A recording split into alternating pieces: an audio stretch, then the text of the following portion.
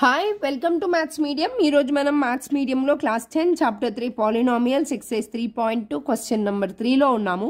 So ఇక్కడ given p of x polynomial ఎంత అమ్మ మనకి x² - 1. సో ఇది చాలా సింపుల్ ఈక్వేషన్, క్వాడ్రాటిక్ పాలినామియల్ ఇది. సో ఎలా రాస్తాం? ఫస్ట్ x వాల్యూ తీసుకుంటాం, తర్వాత x², తర్వాత 1 value, again p of x, next x, y. So ఇక్కడ x, y అనేది x వాల్యూ వస్తుంది, y అంటే p of x వస్తుంది అనమాట. సో అది మీరు గుర్తు పెట్టుకోవాలి ఇక్కడ. సో నేను అందుకే ఇక్కడ మెన్షన్ చేస్తున్నా. సో ఇప్పుడు x నేను ఇది -1 వరకు ఉంది కాబట్టి నేను అప్ టు 2 వరకు తీసుకుంటాను. ఓకే, -2, -1, 0, 1, 2 వరకు తీసుకున్నా. సో ఇప్పుడు x² అంటే ఇక్కడ చిన్నగా చేస్తాను చూడండి, -2 హోల్ స్క్వేర్ అంటే ఎంత? 4. మైనస్ రాదు, ఎందుకు? మైనస్ ఇంటూ మైనస్ ప్లస్ అయిపోతుంది కాబట్టి. Same -1 whole square. So again minus into minus plus, we got 1. Next 0, ఎందుకంటే జీరోస్ ఎన్ని స్క్వేర్ చేసిన. అగైన్ 1 స్క్వేర్ అంటే 1, అగైన్ 2 స్క్వేర్ అంటే 2. మీకు అర్థం అవడం కోసమే ఈ పైన వేస్తున్నాను, మీరు రాయాలి అని కాదు. నెక్స్ట్ సేమ్ 1 అంటే 1 కాబట్టి 1 వేసాను. అదేంటండి మీరు -1 ఉంటే 1 వేసారు అంటే ఇక్కడ మనం లాస్ట్లో ఈక్వేషన్ని సాల్వ్ చేసినప్పుడు అది వస్తుంది. ఓకే, సో ఇప్పుడు p of x అంటే, ఇప్పుడు మీకు ఇక్కడ అర్థమయ్యేలా పెన్సిల్తో వేసి చూపిస్తాను. p of x అంటే ఈ total value. So x² value for example ఇక్కడ చూద్దాం, ఈ బాక్స్ వరకే. x² వాల్యూ 4 మైనస్ ఈ 1 ఎంత వచ్చింది మనకి? 3. సో ఆ 3ని మనం ఇక్కడ వేస్తాం. ఇప్పుడు మీరు మళ్ళీ మైనస్ పెట్టి ఈ ఈక్వేషన్కి వెళ్ళి దాన్ని మళ్ళీ -1 అని 4 మైనస్ ఇంటూ మైనస్ ప్లస్ అయిపోయి 4 + 1 5 అయిపోద్ది. సో మీకు గ్రాఫ్ అక్కడ తప్పు వాల్యూ వస్తుంది అనమాట. సో అందుకనేసి నేను ఇలా ఎక్స్ప్లెయిన్ చేస్తున్నా. ఇఫ్ ఇన్ కేస్ ఇక్కడ చూద్దాం, 1 - 1 వస్తుందా? సో ఇది 0 అయిపోతుంది. అగైన్ ఇది ఈ రెండింటిని 0 - 1. సో ఇక్కడ ఏమొస్తుంది మనకి వాల్యూ? -1 వస్తుంది.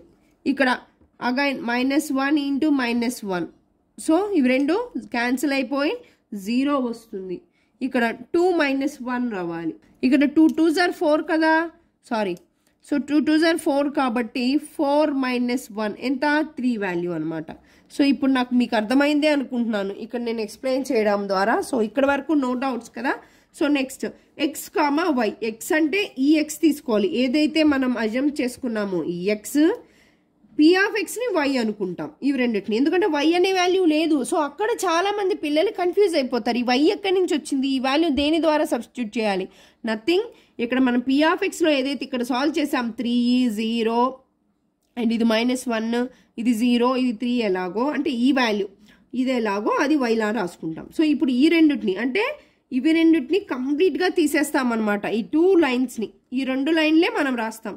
సో ఇది -2, 3. మీరు by mistake p of x ముందు రాసి y వెనక రాశారో గ్రాఫ్ అనేది ఇన్వర్ట్ పొజిషన్లో వస్తుంది. అంటే ఇలా ఉండాల్సింది ఉల్టా రావాల్సింది పల్టా వస్తుంది అనమాట. So -2, 3, again -1, 0 and 0, -1 and 1, 0. So ఇది మీకు 7లా అనిపించవచ్చు కదా, సారీ. అండ్ 2, 3. సో ఇక్కడ వరకు మనకి x, y వచ్చేసాయి. ఇప్పుడు మనం ఏం చేయాలి? గ్రాఫ్ డ్రా చేయాలి. సో దానికి ఒక స్కేల్ అనేది ఇంపార్టెంట్ ఎవ్రీ గ్రాఫ్కి.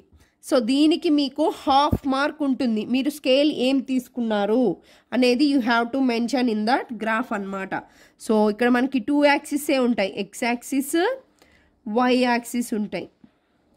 సో 1 సెంటీమీటర్ అంటే ఇక్కడ చిన్న బ్లాక్ అని చూసారా, ఇక్కడ 10 లైన్స్ ఉంటాయి, దీన్ని 1 సెంటీమీటర్ అంటాం. సో ఆ 1 సెంటీమీటర్ని 1 యూనిట్ అనుకుంటున్నాం. ఎందుకు 1 యూనిటే?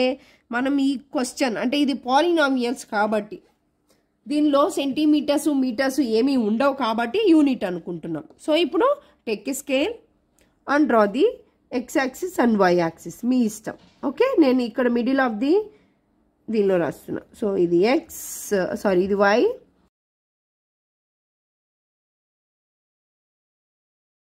ఇది x అనమాట. ఓకే, సో ఇది you have to mention this is as x and x dash and this is as y, y dash. ఎందుకు madam y dash x dash? Okay, x అంటే మనం పాజిటివ్ వాల్యూస్ని పెడతాం, ఇక్కడ y వాల్యూస్ని x వాల్యూస్ని మైనస్లో పెట్టాలి. ఇలా -x వేసినా పెద్ద ప్రాబ్లం ఉండదు. సో ఇది 0, ఆరిజన్ 1, 2 3 సో ఈ లైన్ 3 ఈ లైన్ 2 ఇది 1 సో ఇది 1 ఇది -1 -2 -3 -4 సో ఇది ఒక్కొక్క యూనిట్ అనుకున్నాం కాబట్టి ఇది వస్తుంది ఫర్ ఎగ్జాంపుల్ 0.5 అనుకున్నారనుకో ఇక్కడ సో ఎవ్రీ 0.5 సెంటీమీటర్స్కి మీరు తీసుకోవాలి so no need of that so 1 unit తీసుకుంటే మీకు సరిపోతుంది అండ్ గ్రాఫ్ కూడా చూడడానికి చక్కగా ఉంటుంది నెక్స్ట్ y యాక్సిస్లో చూద్దాం 1 2 3 4 5 అండ్ 6 అగైన్ ఇక్కడ -1 -2 -3 -4 -5 అండ్ -6 అన్నమాట సో ఇప్పుడు మనం x అండ్ y వాల్యూస్ని రెండింటినీ తీసేసుకున్నాం కదా అయిపోయింది ఇప్పుడు ఈ పాయింట్స్ని దీనిలో సబ్స్టిట్యూట్ చేయాలి అంతే సో మీరు గుర్తుపెట్టుకోవాల్సింది ఇటువైపు అంటే లెఫ్ట్ సైడ్ ఉండేది x వాల్యూ రైట్ సైడ్ ఉండేది y వాల్యూ ఎప్పుడు మీరు గ్రాఫ్ తీసుకునేటప్పుడు ఒకే ఒక వేని ఫాలో అవ్వండి ఏదర్ x నుంచా y నుంచా మ్యాక్సిమం అందరూ x నుంచే స్టార్ట్ చేస్తారు కాబట్టి మనం కూడా అదే చేద్దాం మైండ్లో గుర్తుండిపోతుంది సో నేను ఇక్కడ x యాక్సిస్లో -2 ఎక్కడుందో ఫస్ట్ అక్కడికి వెళ్ళిపోతా సో గ్రాఫ్లో మనం పెన్సిల్తో డ్రా చేయాలి ఎగ్జామ్ టైంలో నేను ఇప్పుడు మీకు అర్థం అవ్వడం కోసం అనదర్ టైప్ ఇంక్ని యూస్ చేస్తున్నాను కన్ఫ్యూజ్ అవ్వకుండా చూడండి ఇక్కడ -2 ఉంది x దగ్గర సో x యాక్సిస్లో -2 ఇక్కడ వెయిట్ చేస్తున్నా ఎంత పెట్టాడు yకి 3 అన్నాడు ఇది పాజిటివా నెగిటివా పాజిటివ్ వాల్యూ సో ఇది మనం పైకి వెళ్ళాలి సో 3 ఇక్కడ ఉంది -2 ఇక్కడ ఉంది so this is the point of -2 and 3 next -1 0 x యాక్సిస్లో -1 y 0 అంటే ఇక్కడ పెట్టేయకూడదు ఇక్కడ పెట్టాలి next 0 -1 x యాక్సిస్లో 0 y axis -1 next x axis 1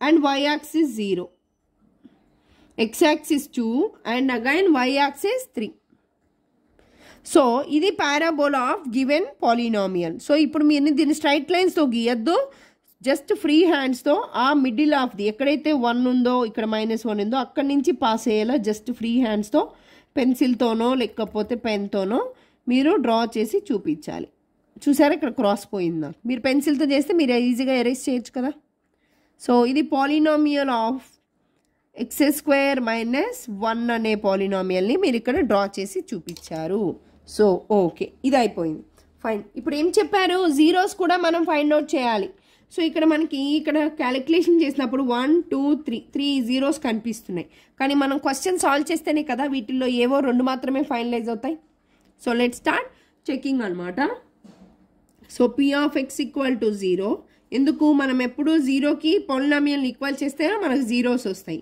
so x² - 1 so ఇది మీకు a² - b² ఫార్ములాలో కనిపిస్తుందా so a + b × a - b అయింది సో ఇప్పుడు దీన్ని నేను